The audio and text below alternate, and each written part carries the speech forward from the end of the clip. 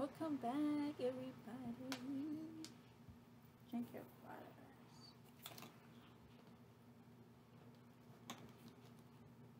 So let's get going. I started learning the polyvagal more about mental health. And I'm gonna tell you guys, for a very, very long time, I was in denial. And it wasn't until I read my chart that I was like, okay, well, maybe I do have a little bit of PTSD. You know, you guys broke my head. What did you guys expect? You know? And at first, I didn't understand why I got the PTSD. Like, okay, I get it. I got injured. And let's be real, you know, these are just going to be challenges for the rest of our lives. Anybody that gets a hip fracture, you have challenges for the rest of your life. So, me being Brisa, I have always been overthinking since that injury. Like, what the fuck happens now? What happens now? Like, I can't run, I can't compete in anything, I can't go boxing. What happens now? PTSD, to many people, always is military first. Yes. But there's different types of PTSD. There's also sexual PTSD, you know, and same thing, different thing though.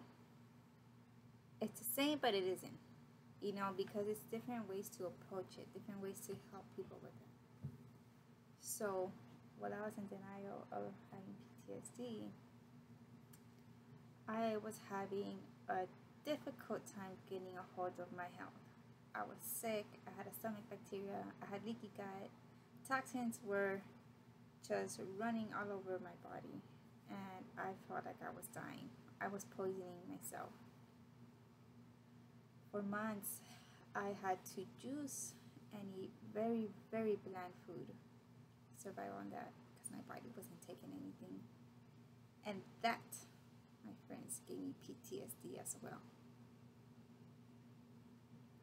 I became so sick and my body shook so bad from this fucking illness that I got PTSD. I have PTSD from the hip injury, so if there's a commotion in the house, I freak out, I get in a bad mood, and everybody has a horrible day. If I start feeling sick,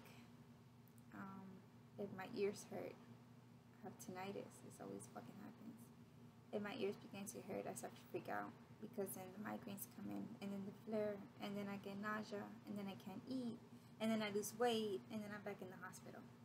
And then all these problems happen. I start dehydrating, and then get constipated, and then I can't do anything, and then bed rest, right? I become scared when I get sick.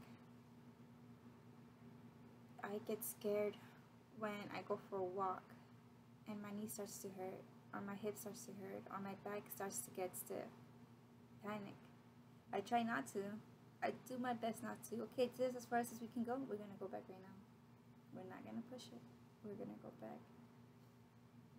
Subconsciously, I'm losing my shit. Subconsciously, way, way in the pit of my brain, I am losing my shit. Because if this is an injury, everything's just gonna go to shit.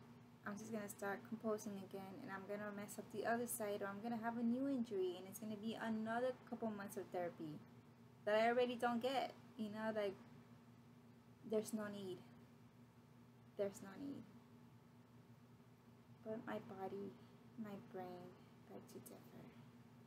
I can just be having allergies, and I freak the fuck out, and I start doing all these fucking remedies to get rid of just, you know, a brain tumor that might start happening because I have earache or I have a headache. Because the last time I got sick, I almost let it pass, and that thing could have turned into stomach cancer. So I pay attention to my body a lot. And it's not a bad thing, but it comes to a point that sometimes you're just thinking about it too much. You know, you fuck yourself up. Living with PTSD sucks. You don't have control of your body. You don't have control of your thoughts. And it sucks.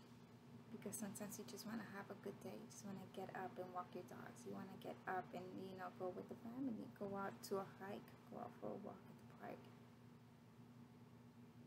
But your body gives you your limitations for the day, or for the morning, or for the hour, and then you're done, and you can't do shit. Your PTSD comes in. If I already made plans last night, that today in the morning I'm gonna go for a hike, and my knee decides to start fucking hurting, start flaring, I lose my shit. I prepared for this day, and everything is great, and now my fucking knee is hurting. I can't just have a good day. And then, everybody else has a rough day because my knee hurts and I can't do a lot and I have to walk now and it hurts. And it wouldn't have hurt because the universe likes to punish me sometimes. Stay home. Mental illness, everybody, mental illness. There will be times that my boyfriend is mean to me. Not consciously, not on purpose, just being honest and being blunt. And he pokes holes on my stuff sometimes. Like sometimes he just asks too many fucking questions about a project, and I'm just like, fucking forget it, dude. Fucking forget it. You have a million fucking questions, just fucking forget it. Can't with you. Or it's the child. Sometimes it's the child. Sometimes it's the dogs. The dogs like to piss in the house. They like to shut up. They're not supposed to. And I lose my shit. I start yelling at them. Why the fuck would you do that? You think shit's free here? What the fuck is wrong with you? Why the fuck aren't you up yet? It's fucking 11 in the morning and you're still not up. You still haven't done your chores. You haven't taken the dog out. My PTSD kicks in. I start going on survival mode. I start cleaning the fucking house. I try to do everything myself. And it backfires because I'm coming back from injuries. I can't carry the world on my shoulders. But something always triggers me, and I feel like I have the world on my shoulders. They can't do the job. I have to do it. And it becomes so heavy, so relentlessly heavy to be in this fucking train. And I call it a train because I started doing yoga. I started meditating. I started praying every morning. Every morning, I would get up and do this. Every day for months, right? I did it for maybe 4 or 5 months, and I'm trying to get back into it again because it was so wonderful. Things started happening. I started getting memories back. I started getting visions. A lot of emotions started surfacing, and I wasn't really sure how to take care of it, how to express it, how to relieve it, how to let it out of my body. I didn't know what the fuck was going on. I didn't know what was going on. I knew that my body was having a hard time with something, and that was it. I was becoming very emotional. Certain songs will make me cry. I will cry. And I didn't understand that, PTSD does this shit. It does this. There'll be times that I come up with a good idea, and I was like, I'm going to use this in the beginning. I'm going to use this for the podcast. And then I would criticize the shit out of myself that I put myself down, and then I would just delete it. I just criticize my work so much because I wanted to be so perfect because I don't want to hear it. I don't want to hear that, we still missing this, Motherfucker, there's a bunch of shit missing. It's mental health. There's so many gaps in there. But I was trying to be a perfectionist. I was self-sabotaging myself by going over and over and over the notes. Like, you don't need to go over the notes, bitch. You have the experience to explain to people what the fuck PTSD is. PTSD is when you flip the switch on your shit and you lose your shit. PTSD is when you have a traumatic experience that just fucks with your emotional and physiological and your mental health. Fucks you up. as I started doing the yoga, I was able to start, letting go of that anger. You guys fucking broke me. Now I'm fucked for life. Whatever. Let's see how I can help my body. Started doing the praying, the yoga, the meditation, and I started seeing a white door. And I hated it because I saw this white door and it threw me back to the time I had done the psychedelics. And in the psychedelics, I saw the white door and there was like a girl there and she threw the fucking door in my face, right? And I was angry. When I started doing the meditation, I saw the white door and it took a long time, but I was able to open the door and I saw me. I saw me as a little girl there. And she was angry. She was very angry. She was upset. And I didn't get it. I started talking to a therapist and she told me if you have some kind of childhood trauma, this is your body telling you and letting you know that it's time to heal that part. Big part of me knew I had trauma. A big part of me knew there was something that disgustingly happened to me, but my brain was for some reason just block it off. I wouldn't remember it. The times I did remember it, all these feelings of just confusion, of anger, resentment, of just sadness, this horrible, horrible sadness would come over me, and I was just a mess. I was a mess. As I kept practicing meditation and praying and eating healthy, I started releasing hormones in the body. I was feeling things shift in the body. I started feeling like I was fighting myself, that there was two of me that I was fighting in my brain, and I didn't get it. I was like, what the fuck's going on? It's my brain. As I started paying more attention to this white door, I was like, fuck, I've seen this door before. And with practice, I was able to open the door. I see the girl. And over time, I started kind of hanging out with this girl. What's going on with you? Why are you so mad at me? What's going on? And it's a lot of mental work. It was a lot of crying. A lot of crying. This little girl was so angry. And she was so confused, and she was so angry and betrayed in this restroom with the white door. That little girl was abused by her brother. He made her do oral sex. She was just a little girl. And you are supposed to be her brother. Piece of shit. And that came to me, and I was a disgusting mess. I hated him. I hated him for hurting me. I would daydream of killing him.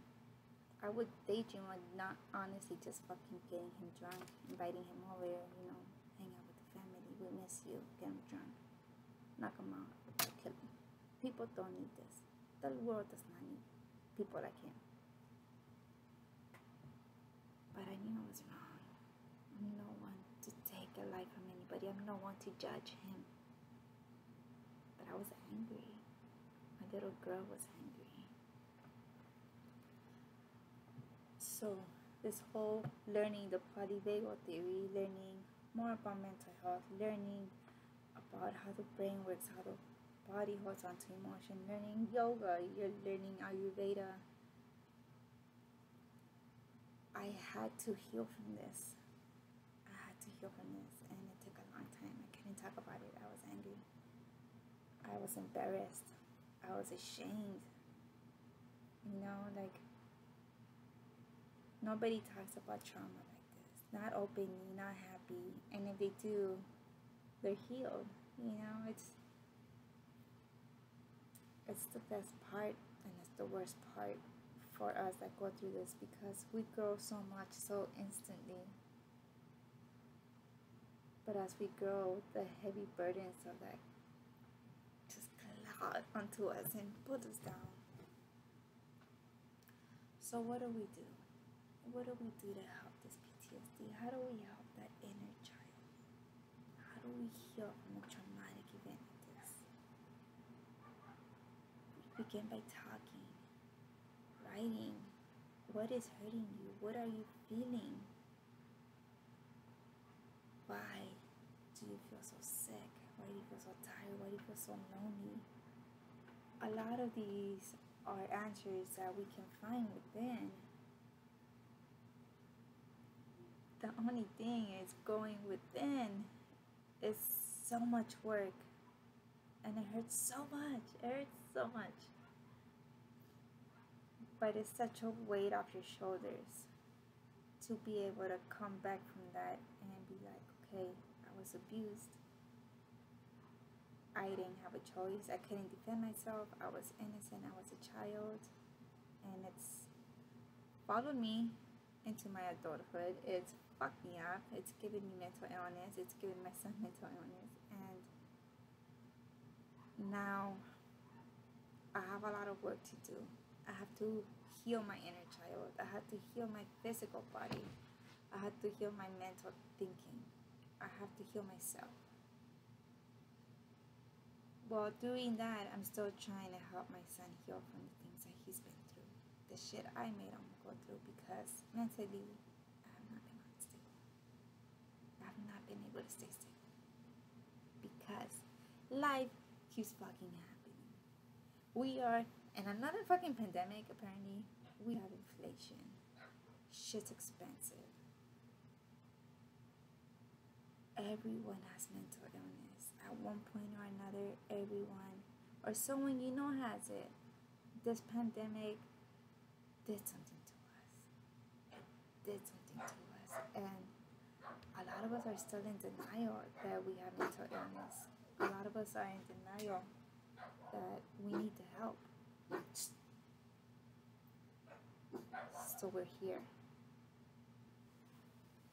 What emotional neglect could have been so bad that we had this shift in our brain that gave us PTSD or OCD or ADHD or major depression?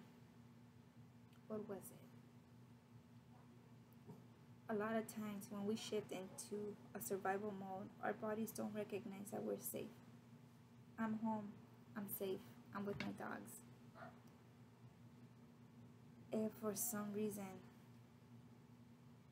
I overthink it that they're barking, if I overthink it that there's a lot of music, I lose it. My shit disrupts and I go into the train. I go into this fucking train that you can't get up until you catch yourself. Until you catch yourself. You fall asleep on this train. And this train is just anger, resentment, sadness, and all this fucking negativity that is just drowning you. It's just drowning you. Living with mental illness is such a struggle. So many people have it. So many people have it. It does not mean it's the end of the world. It just means that shit happened, and now we just have to help you. We have to help your inner child, and we have to help your physical body. We have to help you heal. PTSD is not reversible. PTSD is not curable, it's treatable, it's manageable.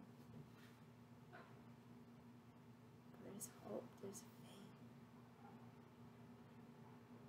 A lot of us have days that are amazing. We had no pain. We can remember everything. We're on it. We can get out like a hiking or a little workout in. We're able to make some food, call our families. We're able to be on top of the world. We're able to get ready. We're able to get ready, look beautiful, feel beautiful, and shine beautiful. And then there's times that we just want to blow our fucking brains out.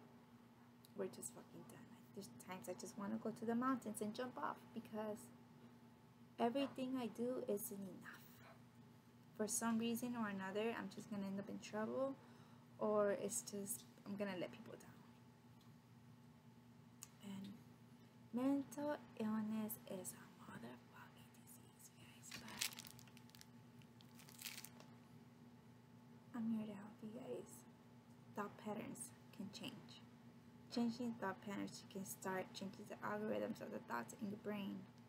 You're able to start changing the way your patterns make your emotions feel and get a hang of how your thoughts process things. You'll be able to heal. You'll be able to just be happy. You know, you don't have to be scared. You don't have to feel like you're not safe.